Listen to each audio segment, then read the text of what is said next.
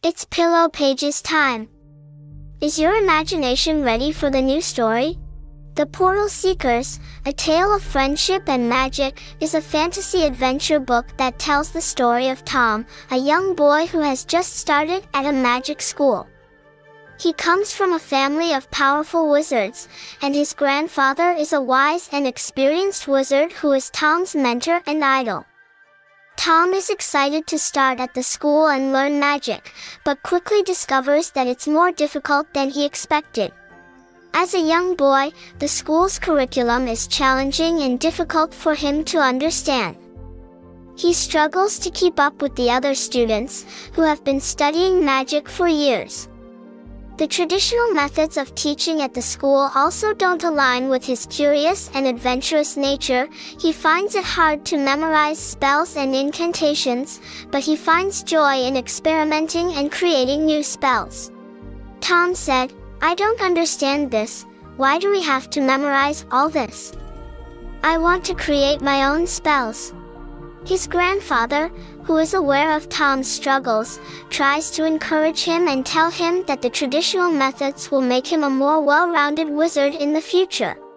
Grandfather said, "Tom, magic has rules and you need to learn them before you can break them. Trust me, I struggled with the same thing when I was your age. But look at me now. You will get there, but you need to be patient and keep working." Despite his struggles, Tom continues to be determined and excited to learn. He is determined to prove himself and make his grandfather proud.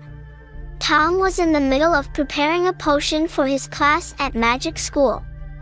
He was tasked with creating a potion that would help him with his studies, but was missing a crucial ingredient, a rare flower that grows deep in the forest.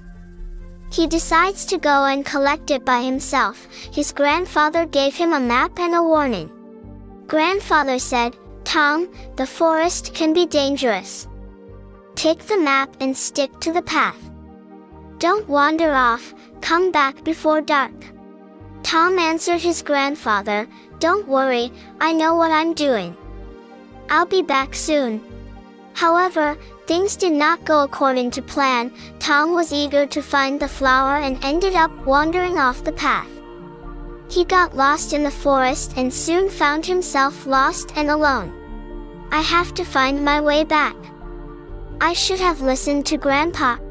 As the sun was setting, Tom saw a cave in the distance. He decided to take shelter for the night. As he entered the cave, he was surprised to find a shimmering portal in the back. "What is this? A portal? I have never seen one before. But how could it be here?" As Tom studied the ancient portal, he felt a sudden urge to step through it and see where it leads, but at the same time, he remembered his grandfather's warning about the dangers of portals. He hesitated for a moment, considering his options. "I can't just leave this place, but I have to know where this leads. What should I do?" In the end, his curiosity won over, and he reached out and touched the portal, without giving it a second thought. As he touched the portal, the world around him began to spin, and he felt himself falling through a tunnel of light. "What is happening? I have to hold on." It was Pillow Pages time, stories for the heart and the mind. You'll hear a new tale tomorrow, but for now it's time to say goodnight.